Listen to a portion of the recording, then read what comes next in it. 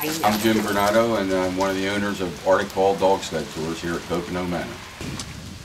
Well, the neatest thing about dog sledding is the dogs. We just have a love and a passion for the dogs. As Sue Gale said, they're not only our pets, and they're kind of partners in the business. Without the dogs, we don't have a business, so we would still have our pets. So they are number one with us, dogs.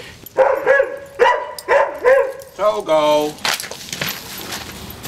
There you go. Give me a paw. Shy has hers on. That's a good girl. Does Togo have one on or not? Yes, he has it on. Had a lot of these dogs for 12 years. We keep adding to them. They're all very friendly. They get along so well together. They like to be on a team.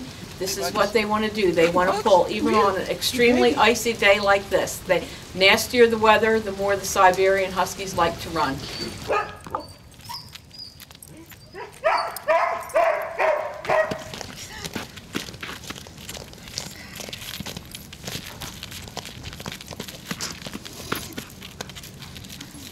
First thing we do when we have people for dog sled riding, we take them in, sit them down, and we chat with them about the dogs. And you say things that they don't realize. One is they absolutely are not cold. These dogs are insulated enough to get down to 50 or 60 below zero.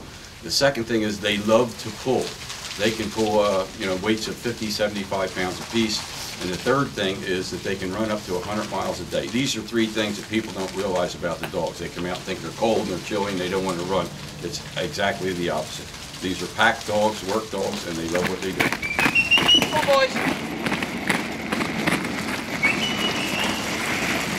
Come on, boys.